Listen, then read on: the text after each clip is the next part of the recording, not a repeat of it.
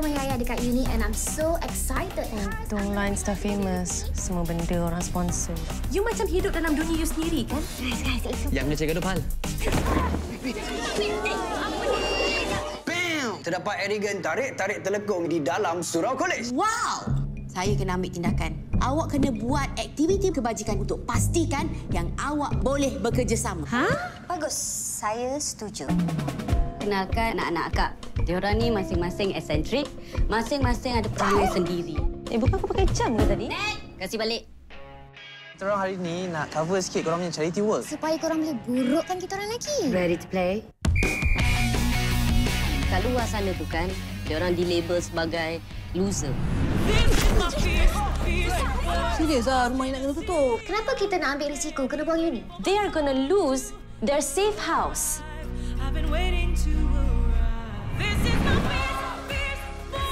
It's not about who you are or what happened to you, but it's how you get back up and fight.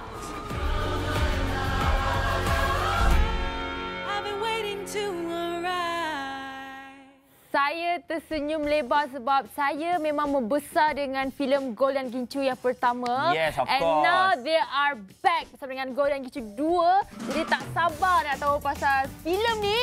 Kita nak ajak siapa? Silakan. Kami bawakan kepada anda, kita ada Umi Omar selaku pengarah, ada Nadia Khan, juga anak Adam, Annabelle dan juga kita ada Aida. Silakan. Hello. Okay, I'm so excited. Hello. Comel-comel. Silakan duduk. Silakan. Sabar. Okey, setelah 13 tahun kita menunggu, akhirnya datang juga filem Gol Gincu 2. Jadi Umi dan juga cakap sebenarnya ini merupakan filem arahan sulung maksudnya filem arahan yang pertama Umi. Jadi macam mana perasaan? Perasaan dia sangat sebenarnya right now rasa macam it felt good. It felt good. Masa mula-mula sebenarnya berdebar, takut sebab ini jenama Gol Gincu ni ada satu jenama yang besar. Betul. Dan banyak peminat. Yes. Saya juga peminat. Saya peminat juga. Jadi takut menghampakan banyak orang. Mula-mula lah takut tak mampu untuk menggalas tanggungjawab tu. Tapi lama-lama saya rasa saya sukakan cabaran. Saya teruskan juga. Dan Umi memang suka main futsal lah. Tidak sama sekali Tapi saya boleh lah main sikit-sikit, tapi tidaklah saya aktif ke apa ke. Saya boleh sekat tendang-tendang, kutip-kutip bola saya boleh. Kita nak tahu juga untuk Gol Gincu kali ini juga kan. Adakah dia ada sangkut paut dengan cerita yang lama, maksudnya masih lagi menengahkan futsal? Kalau yang first tu kita tengok semuanya berkaitan dengan bola. Tapi untuk yang kali ini adakah cerita bola semata-mata? Nadia boleh cerita sikit? Tidak juga, dia bukan bola semata-mata sebab Gol Gincu yang kedua ni lebih kepada reboot dan dia bukan sequel.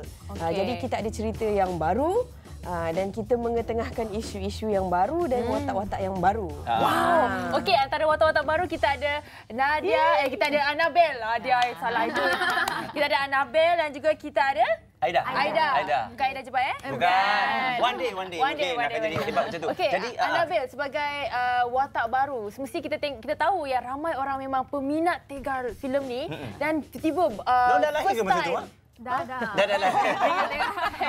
Masa movie first tu, I 9 tahun. 9 tahun. Alright. Muaz dah besar masa tu. Jadi, watak yang korang bawa dalam filem ni macam mana? Watak sebagai anak atau watak sebagai adik? Ataupun yang dekat dalam rumah tu ke? Kita orang berdua dari rumah 3A. I budak harian. I budak asrama. Yang memang stay dekat rumah 3A tu. Saya yang datang hari-hari, tapi I tak stay sana. So, okey, Annabelle, pertama kali berlakon dalam filem, tiba berlakon filem Gol Gincu pula. Jadi macam mana pengalaman tu? Pertama kali berlakon.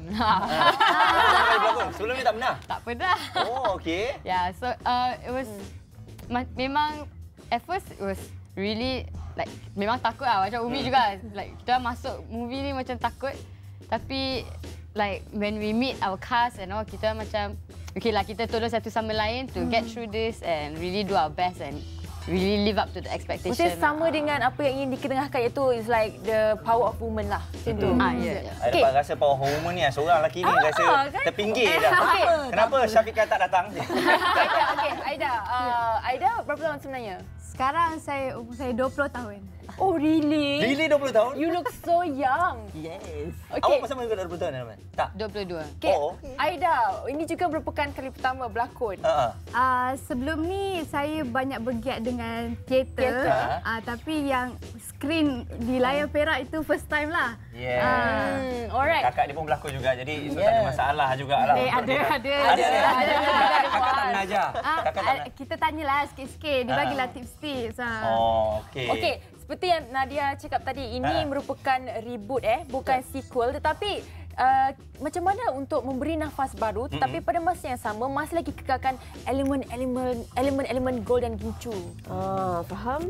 Jadi untuk mengekalkan essence Gol dan Gincu ni sebenarnya cerita asal datang dari Rafida. Dan Rafida adalah penulis untuk Gol dan Gincu yang pertama. Jadi dia ada the essence of it tu memang dia dah bawa dalam cerita asal. Cuma bila kita olah cerita tu untuk kita olah lokal layar apa semua, memang kita duduk berbincang lah. Dan saya pula memang bekerja rapat dengan Umi. Jadi Umi pun akan bagi idea dia juga. Jadi kita memang dah ada chemistry. Kita orang banyak discuss lah. Pasal the script tu memang saya, Nedo dengan Linatan, Rafida, kita ada bincang-bincang. Jadi kalau kita tengok juga elemen pelakon-pelakon yang masuk ni pun memainkan peranan penting kan? Yes. Sebab adakah pelakon-pelakon dalam futsal tu adalah pemain futsal yang betul? Ada kan? seorang. Kan saya nampak ada seorang tadi. Tidak semua dalam scene futsal pelakon-pelakon yang tim-tim yang diorang lawan pun semuanya adalah pemain futsal sebenar. Diorang memang ada tim, itu tim yang betul. Tim semua. So tak ada main-main lah. Tak ada. Semuanya ada, memang kita ada di JM Grande, kita ada KL Sambil, kita ada TNF, Tarega. Ini semua tim yang betul. Red Hits ni adalah kita orang memang panggil pelakon pemain futsal negara. Oh, iyalah. 3 orang dengan 2 orang lagi selebriti futsal player. I see. Okey, nak cakap pasal lagu soundtrack, Nabil juga ada menyumbangkan suara bersama dengan Aizat kan? Boleh menyanyi juga. Hebat dah budak sekarang. Jadi mungkin boleh nyanyi sikit dia punya soundtrack, boleh tak? Eksklusif. Chorus. Come on. 3, 2, 1, hit it! Menggapai langit, bintang bersinar. Di pentas dunia, kita bersama. Hari-hariku ditemanimu selamanya. Oh, selamanya melangkaui angkasa. Girl power! Girl power. Best lagu tu. I seronok bila tengok diorang punya team and tengok ceritanya, tak sabar untuk nak lihat apa yang akan dikeluarkan kali ini. Sebab I rasa kalau dikeluarkan oleh mereka ni selalunya suka tengok shot diorang. Selalunya jujur I kata kalau untuk Gol Gincu ni I suka tengok sinematografi diorang kan. Jadi kali ini macam mana? Kalau tengok tadi color-color yang dipakai oleh semua pelakon-pelakon pun. Cakap pasal color pula Borak. I suka sebab color-color dia naik, tak nampak dah pun. Yes. Ada tak pilih color, betul tak? Betul. Wah, hebatlah Muaz. I tak tahu pasal color-color. Mula lagi dengan production designer kita Miluna.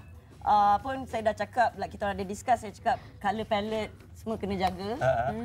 Setiap karakter ada color palette diorang sendiri, and then sometimes tak nak too bright and all that. Even dengan our director fotografi pun Haris Yu, kita orang memang control the color. Bila buat color grading pun we pick the best tone for it. Okey, so nak tahu jugalah sebagai pengarah, pengalaman mengarah ni sebab ada nama-nama besar tu sangat banyak, sangat ramai kan. Jadi mungkin dari segi cabaran tu, sebab saya tak silap saya masa penggambaran ni Umi pun baru pregnant kan. Yes. Jadi macam mana tu? Umi baru pregnant. Umi Nazira. Yes. Umi Nazira. Umi Nazira. Bukan saya. Umi Nazira. Okey, Umi Nazira pun only find out dia pregnant masa tu diorang tengah rehearsal training futsal. Kaki dia terplay out. terplay out Boleh lah, boleh. Apa tu dia kita suruh dia pergi X-ray. Lepas tu bila dia pergi macam doktor tanya mengandung ke? Dia macam tak kot. Daripada kaki terplay out tu. Sebab nak pergi X-ray. Bau gila. Tengok kalau dia tak jatuh, dia tak tahu. Saya rasa macam dia tersasar sikit. Bekerja sama dengan nama-nama besar. Cabaran dia sangat menyeronokkan. Sebenarnya semuanya saya pernah bekerja dengan mereka sebelum ni. Tapi dalam tugas yang berlainan sebagai assistant director. So tak ada lah problem sangat. Jadi okey lah. Diorang boleh menerima, saya rasa kita orang punya relationship tak kira lah dengan Syariah Haddad, Nadia Nisa, Kak Zainal Zain. Kak Zainal Zain saya Star Trek lah sekejap. Dia faham. Saya pun. Juga Kalau saya pun. Okey, kiranya basically dia cerita mengenai pelajar-pelajar di universiti kali ni. Okey, jadi anda kena tengok kerana elemen yang diambil tu lelaki-lelaki yang dipilih adalah lelaki kegilaan zaman sekarang ni. Dan juga tapi yang menariknya lelaki-lelaki ni ada watak sebagai abang-abang bawang. Ya, betul. So dia lain sikit tetapi mungkin relevan untuk zaman sekarang. Sebab lelaki-lelaki pun abang bawang juga. Okey, mungkin juga boleh kongsikan social media nak tahu update pasal Gol Gincu Vo. Mungkin Instagram dia adalah Okey, ni dia. Gol Gincu Vo. So dekat sini kalau nak tahu update-update kalau nak tahu update untuk Gol Gincu Vo, bolehlah anda semua follow kita orang di Instagram @Gol Gincu Vo dan juga di Facebook kita orang ataupun boleh lawati laman web kami itu www.golgincu2.com.my. Official hashtag kita memang Gol Gincu 2. Okey, jadi all the best juga kepada Aida dan juga Annabelle selaku pelakon baru. Kita harapkan anda terus menyinar selepas ni, jangan stop. Sebab tengok pada bakat-bakat diorang ni luar biasa nampak kan. Lontaran suara tu pun power tengoknya. Belum berlakon lagi. Jadi all the best juga untuk korang semua. Akan keluar pada 25 bulan 25 Oktober. Yes. Jadi jangan lupa untuk tengok. Alright, dan juga kita ingin umumkan kepada anda yang ingin memenangi hadiah, jangan lupa untuk telefon kami di 18881677. Sebentar lagi kami akan kongsikan soalan-soalan dia. Jadi anda kena cepat-cepat ambil pen ke atau ambil phone, Google jawapan. Jadi anda boleh memenangi hadiah. Nak tahu hadiah apa, kena tunggu nanti. Okey, kita tengok dulu VT ni untuk